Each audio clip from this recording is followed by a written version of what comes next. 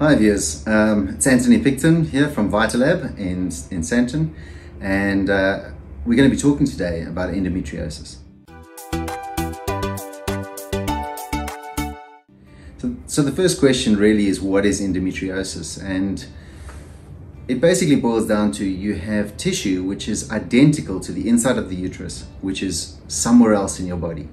And most often this is inside the pelvis. So whatever happens normally within the uterus is happening elsewhere. So this monthly menstrual cycle, which women are experiencing as the menstrual cycle, is turning into monthly bleeding in ectopic sites, which can be either in the pelvis or in some cases in the belly button, or even in the nose, or as exotic as somewhere like the brain. So what are the signs or symptoms of endometriosis? Well, as you can imagine, if these areas are responding monthly to the hormonal changes, very often these symptoms tend to exacerbate monthly, and any bleeding in the abdomen causes pain. So the most common symptom will be cyclical exacerbation of pain, so menstrual pain. And over time, this may lead to chronic pelvic pain, which doesn't subside between menstrual cycles. And then, as we mentioned, the more exotic sites can sometimes lead to monthly bleeding from places like, for instance, the navel, or from the nose, or even within the lung, or even worse, in the brain. So those are very few and far between, but they'll probably be the only ones that people remember, right?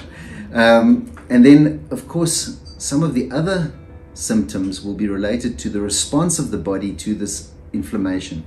And very often the body tries to compartmentalize a situation where it thinks there's inflammation. So it's trying to wall off infection or wall off inflammation, and it does so by forming adhesions.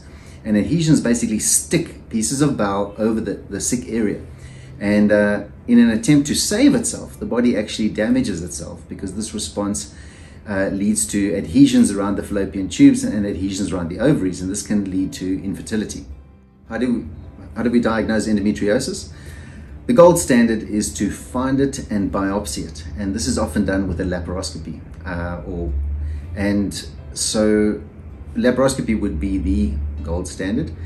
It can be seen on ultrasound, but one must remember that there are different stages of endometriosis which are unrelated to the symptoms, and the early stages are not visible on ultrasound. So that's not a reliable means of diagnosing endometriosis.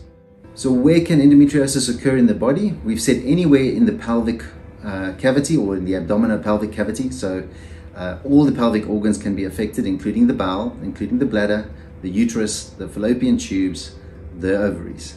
And then ectopic sites would be outside of the abdominal cavity, and the thought is that they can be disseminated anywhere in the body through hematogenous dissemination, in other words, through the bloodstream. So anywhere the blood is, eventually endometriosis can get to. What are endometriomas? So endometriomas are the one visible form of endometriosis that we can see on the ultrasound readily. And it's basically, we call it a chocolate cyst for want of a much better description. And it means that there is trapped menstrual fluid within an area in the ovary. And that endometriosis monthly will grow and bleed into that trapped space, and over time will accumulate. And this gives the characteristic chocolate cyst appearance, certainly at laparoscopy and also on ultrasound. So how does endometriosis impact fertility? And I think we need to look at two things really. We need to look at how it impacts fertility directly in terms of tubal function, in terms of the picking up of the egg from the ovary during ovulation, and also how it affects the ovarian reserve, in other words, the long-term ovarian function. And endometriosis impacts all of these negatively. We mentioned earlier that you can get adhesions, which is a response of the body to inflammation, and these adhesions will basically stick closed at the ends of the fallopian tubes, so you can end up with blocked tubes or tubal factor infertility. They can also prevent the tubes picking up the egg, so the egg retrieval mechanism has been negatively impacted. This can lead to not only infertility, but a higher chance of ectopic pregnancy. And then, of course, endometriosis can actually affect your ovarian reserve. So when diagnosed with endometriosis, you have to ask yourself, what is my AMH, my anti-Müllerian hormone level? How much petrol do I have left in the tank of my ovary? Because if my desire is to have more than one child, and if my desire is to postpone my fertility, do I have that luxury, or do I need to make provision for that by freezing eggs? What treatments are available for endometriosis? So there are symptom relieving mechanisms, which are largely fall to medicines, and then there is surgery. I think it's important to realize that endometriosis is a chronic inflammatory condition once established, and it tends to be progressive. So when we look at surgery, by its nature, surgery has to be aggressive towards the disease, but has to be conservative towards the organ function. So if you were looking for the ultimate cure for endometriosis, never having it again, or having a chance of having it again, you would remove the woman's uterus, her ovaries, the fallopian tubes, and all the visible endometriosis, and you would leave her without any symptoms and with a very minimal chance of any recurrence. Of course, if she wants to have children, this is at loggerheads with anything she wants to achieve. So from the outset, surgery is compromised, because most of the patients going for endometriosis surgery say, look, I still want to have a family. So please leave my uterus, please leave my ovaries and my fallopian tubes. And if they're diseased, respect their function and perhaps leave some disease on them, because at least I still have the function of those organs. So it's a compromised outcome. So that's why we see up to 60% of patients who have endometriosis surgery have recurrent symptoms later. And so it doesn't provide a long-term cure for a lot of patients. All of the medical treatments looking at improving the symptoms are based on the fact that they're reducing menstrual flow. So anything that reduces your menstrual flow in terms of your cycle from the uterus will also reduce the growth of endometrial deposits elsewhere in your body.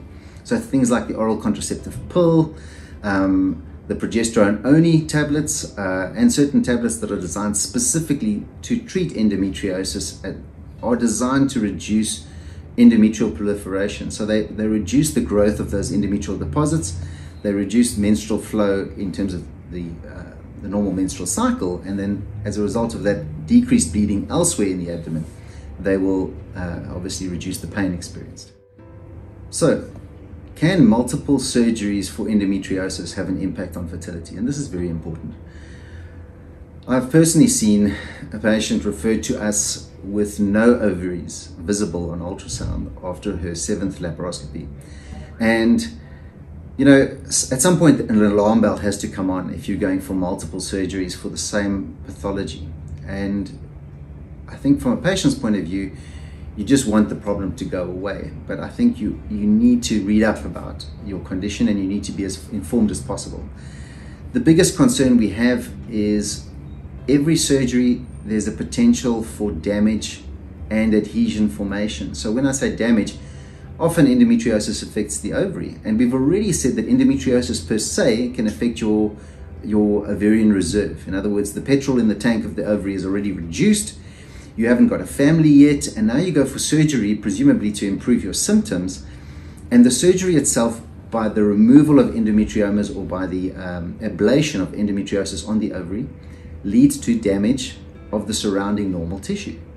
And it's impossible to predict how much normal tissue will be damaged during these procedures. But we know if you measure the AMH before a procedure and you measure it immediately afterwards and even 6 months later, very often you see a reduction in the AMH, or what we would term the ovarian reserve. So this woman who already had a compromised ability to perhaps respond to ovarian stimulation could possibly be further compromised. And I think it's important to discuss that beforehand with your doctor and say, where am I currently? Should I maybe freeze some eggs or put away some eggs, make provision for my future fertility before we address the endometriosis? Or do you think it's safe for me to go ahead with this procedure without addressing that? Is there a cure for endometriosis? And sadly, the answer is probably no. I think if we had a cure already, we would know all about it. It would certainly be hotter than all the vaccines. And the reason for this is we've got two things. We've got recurrent disease and we've got residual disease. So when you're operated, like I've mentioned already, it's always a compromise between being as aggressive as you can towards the endometriosis and as conservative as possible towards the pelvic organs. So these two are at loggerheads with one another. You can't remove every single organ that is affected by this completely and leave the patient satisfied, because they need a lot of the organs that are involved. So from the beginning, you leave disease there, and even if there are small deposits, they will grow over time. Secondly, if women are still of reproductive age, going through cyclical hormonal change, there's the potential to develop new endometriosis over time. So what we tend to see is that patients, whether they're operated or placed on medication, tend to have a slow recurrence of their symptoms over years. Some are lucky, and they may have a period of many years between requiring laparoscopy or surgery for unmanageable pain. Others aren't so fortunate, and they may find that their symptoms recur even within 6 months. So no, there's not really a cure per se. So what is my advice for you watching this who've been diagnosed with endometriosis? I think importantly, you need to know how endometriosis can impact your fertility, and the most important message is, how has it impacted my ovarian reserve? Where am I in terms of my anti-Müllerian hormone, my AMH?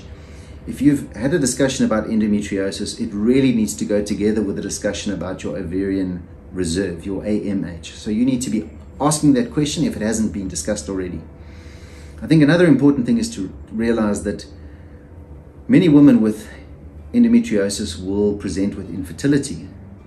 Very few of them will, as a result of surgery, end up being fertile. So this is a big take-home message. Having a laparoscopy will improve your pain symptoms, but won't necessarily improve your tubal function or your ovarian function to a point where you will have a spontaneous conception. So there needs to be an open discussion beforehand to say, look, my concerns are, one, my quality of life. The amount of pain I'm experiencing is unacceptable. I want this to improve, but I don't want this to improve at the cost of my future fertility, and I want to preserve what fertility I have. Can we do this together, or do we do it sequentially? And if we're going to do it sequentially, do I need to address egg reserve before and put away eggs in cryopreservation, preserve my fertility, and then go for the surgery, or will it not make a difference? And so I think those are the take-home messages. I want to thank you for your time. If you like it, and if you want to subscribe to our channel, please do. We look forward to posting some more exciting information about endometriosis in the near future. Thanks so much. Bye-bye.